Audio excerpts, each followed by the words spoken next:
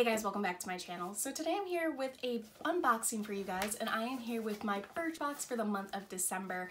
And let's go ahead and jump right in and unbox this bad boy. So if you guys want to see what items are inside, keep on watching. Birchbox is playing off the theme that usually beauty subscriptions will go to for the month of December, which is not Christmas, but more so the New Year's Eve glam.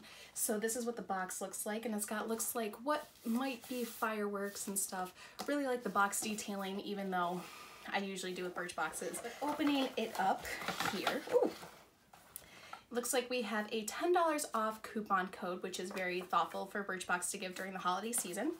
So can't complain about that. And it looks like no matter the festive feat planned or the last minute, we hope this box helps the spirited, joyful vibes. So more or less anything that's going to kind of prep you for the busy holiday season. So can never complain about that. Here we have all the goodies inside, and the first thing it looks like we have here is a bonus product from Birchbox, and this is the eyelash curler from Birchbox itself. I have been using the same Revlon eyelash curler for literally, 7 years. I have had the same eyelash curler for the longest time, and it's been my true and faithful. So having a backup eyelash curler is always good, even though I have my favorite here. I can't even, it's got this plastic thing on it and I can't open it, but I don't, oh, there it goes. Any easier. And it would have just jumped out and bit me. So this is the eyelash curler. I kind of like it because it has a little bit of the spring on it. You can never complain about free gifts, and especially one like an eyelash curler, which is a huge staple in my makeup routine. And it's good to have a backup, so definitely excited about that. I have a bunch of products in here, and this is the item that I chose to pick for myself this month. And this is the C.E.O. Rapid Flash Brightening Serum from Sunday Riley. And I believe it was in one of my Sephora plays earlier in the year. I received one of the face cleansers from Sunday Riley, was a major fan.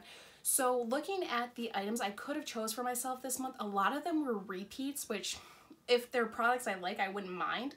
But unfortunately, a lot of them were items that I wasn't such a big fan of. Now that they had this, figured, hey, why not try another product, because Sunday Riley is a little bit more of the bougier brands, if we will say. It says that this combines vitamins C and E, plus a blend of antioxidants to fade dark spots, tighten pores, and plump skin. So it looks like this is an all-over serum to use on the face, and my skin has been lashing out tenfold this past month. Like so much, in fact, that I've been really self-conscious. So anything that's going to help tighten up those acne scar areas that I might have, or those dark spots, I'm really excited to test out. So the next item we have here is from Stila. This is the Huge Extreme Lash Mascara. And this is just a inky black mascara, it says, and this is what the wand looks like. I'm always a big fan of wands when it comes to mascara, especially because if it offers a signature brush, usually the lash outcome is a little bit different. I have actually been trying to cycle through a lot of the mascaras that I previously owned, and I'm kind of getting a little complacent with them, trying to find ones that, you know, offer different looks, and one that's becoming my go-to. I've kind of been cycling through the Marc Jacobs mascara, the, what is it, It Cosmetics Superhero Mascara, and several mascaras I have from Tarte. Who's to say that I'm not going to love this, because I did like the Stila eyeliner that I got a couple subscriptions ago from, I can't even remember. But yeah, always excited to test out mascaras. Next item we have in here is from Whish. The next item we have inside our Birchbox is from Whish, and this is the Botanical Primer with bakuchiol. And this is supposed to be just a skin primer, so before you put on makeup, it's supposed to balance skin, protect, and moisturize. I have used Whish products before, and I have to admit I hated them. I used the sugar scrub and the gel inhibiting something or another to kind of stop hair growth after shaving. I liked the gel, hated the sugar scrub because it clogged. I hated the sugar scrub because it clogged my razor in the worst way. It left a gross film on my legs. Hated it. It's supposed to help with drying skin. During the winter, my skin has been really dry, which is, I think, part of the problem why my acne has been so bad. But needless to say, I am excited to test this out. I don't know if it's going to have a smell, and it looks like it's just pretty clear. No real smell to it. But needless to say, I have been looking for primers too. Like the mascara, I have been trying to cycle through. Oh, it looks like it's a lot, but it feels like there's a lot of air in the package. So we'll see. In here, we have what looks like a hair product, and this is the Aveda Damage Remedy Daily Hair Repair. Why was that so hard to get out? But this is supposed to be a hair treatment that's supposed to help repair and help protect and detangle.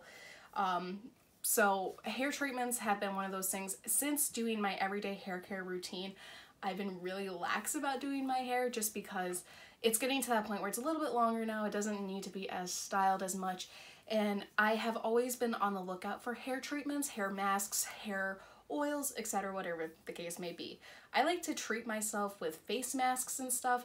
Why wouldn't I do the same for my hair? It's a leave-in treatment. It doesn't really have instructions on here. According to our little sheet here, it says that this is just supposed to be worked through a small amount of damp hair, comb through, and then style it however. So this feels pretty hefty. It's 1.4 ounces for the product sample size. So we'll see if this actually works. The last item inside our Birchbox looks like to be a skin mask, and this is the Sand and Sky Brilliant Skin Detoxifying and Brightening Purifying Pink Clay Mask. And that was a mouthful.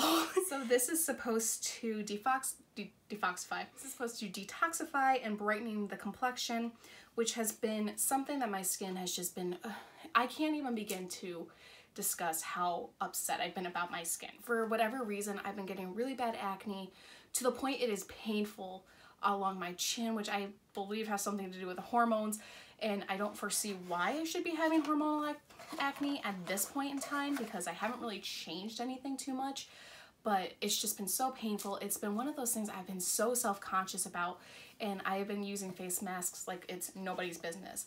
I have really liked the Origins retexturizing mask that had the willow herb in it that I did a influencer review on, but maybe this is something comparable.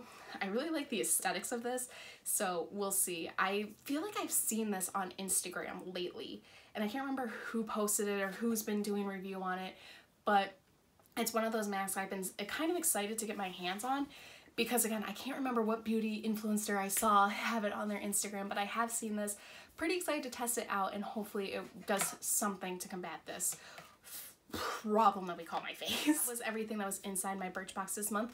In all, I think there were a lot of products in there that I might be pleasantly surprised with. I kind of like the idea that they sent me, you know, 2 products skincare wise that might help with the stresses of the holidays, whether it being not the best eating, you know, the late nights, the, you know, the wear and tear we put on our bodies through winter, and whatever the case may be. Really excited about that. I'm excited to test out that mascara. I think in all this month's box, I would probably give it an A- at the surface level of things.